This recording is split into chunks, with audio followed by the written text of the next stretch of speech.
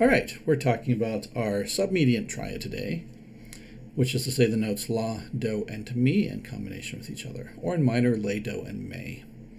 And as a point of departure, let's go back to the year 1817 and look at this fantastic little, it's short, it's simple, it's clear, one of the shortest Partimento treatises that we have by Furno from 1817. So we'll just take a look at the treatise and translation here.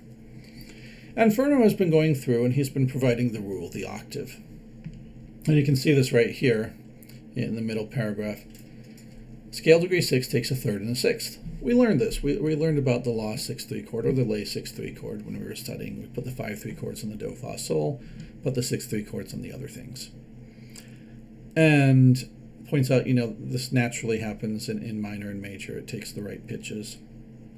But what I find really interesting, skip a little bit of stuff that we'll talk about next semester, which technically changes keys for just a moment. We'll get into chromatic harmony next semester. But I want you to take a look at this sentence that I've highlighted down here at the end. But if the said scale degree 6 neither ascends to scale degree 7, nor descends to scale degree 5, then give it a third and fifth. All right, so he's talking about using a La or Lay 5/3 chord in a certain situation. So let's go to the whiteboard and sketch out what Furno is talking about here. So, what we're talking about here is if we hear La on the bass, and he says, normally we'd expect, that La to go like La to T, in which case we'd give it a La 6/3. Or we'd expect that La to come down to Sol, in which case we would give it a La 6/3. Or in minor, we could go Lay Sol, in which case we would give it a Lay 6/3. Lay, Do, Fa, La, Do, Fa, both have the Do, Fa in them. We wouldn't go Lay T, of course, because that's an augmented second. We don't like Lay T. Even in minor, we would go La T going up the scale. But what he's saying is if you have a La that's not going to a T or a Sol, then it takes the La 5/3. Now, of course, La up a third is Do, La Ti Do, and La up a fifth, La Ti Do Re Mi. And this is the different note here that creates the La 5/3. So the difference between La Do Fa, which has that fourth stretch kind of destabilizing things on top, or La Do Mi. Or in a minor, Lay 5/3, which would have Lay Do and May as the key note there. So let's look at some contexts where this La 5/3 tends to show up. One of them, everybody knows the Pachelbel canon. Do, Sol, La, Mi, Fa, Do, Fa, Sol. Right, over and over and over again. It's the pop music of the 18th century, really. And so it starts off with the Do, Sol, La, Mi. And of course, we already know Do and Sol like to take the 5/3 chord. I've been very comfortable for those for a long time. Now look here, we have a La that is going to Mi. It's not going on to T or to Sol. It's not doing a stepwise motion. It's skipping. And so according to Furno, we would put a 5/3 on this. Let's just arpeggiate the first three chords. Do, Do, Mi, Sol, Mi, Do, Sol, Ti, Re, Ti, Sol, La, Do, Mi, Do, La. And it gives that nice, dark, stable color there. Do, Sol, La. I know you can hear the Pachelbel canon in your head over the top of all of that. Another common pattern, oh, we need to give this a name, by the way. This is called the leaping Romanesca.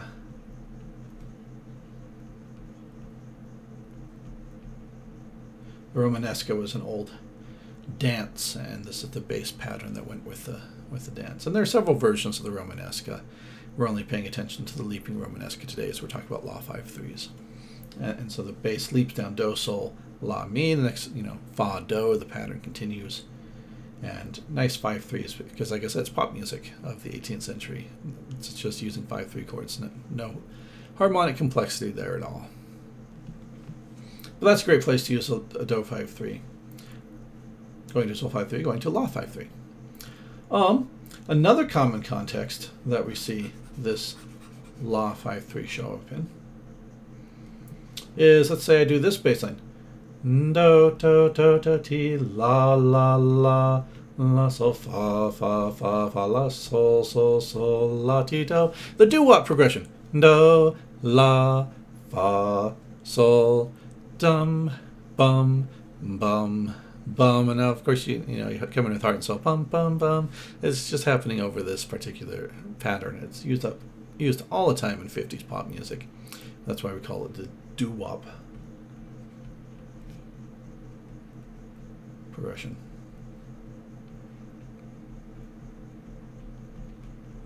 And we've got our tonic, plagal, authentic, and the La just nicely fills in this gap between the Do and the Fa.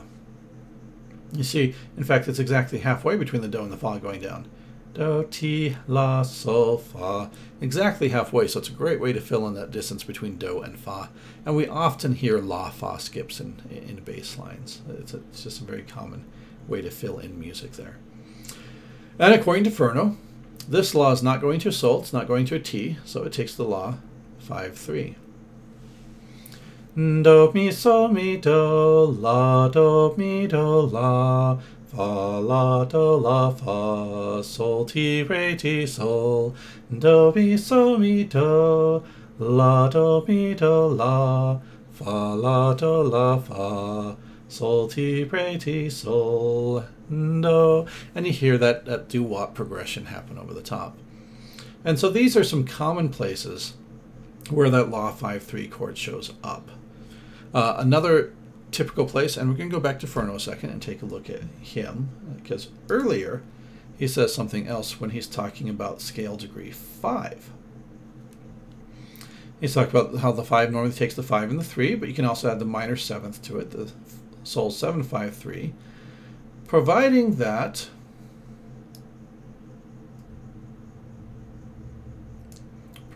scale degree 5 is followed immediately by scale degree 1. So Sol Do, typical cadence, we would expect to hear that. Or, even when the said scale degree 5 is followed by scale degree 6, Sol La, or minor Sol Le, which would take the 3rd and the 5th, because the said minor 7th should resolve. So he's talking about here the Sol 5-3 or the Sol 7-5-3, resolving not to Do 5-3 where we'd expect it to, but to La 5-3 or to Le 5-3. This is what we call a deceptive cadence. And it's another context for the La 5-3.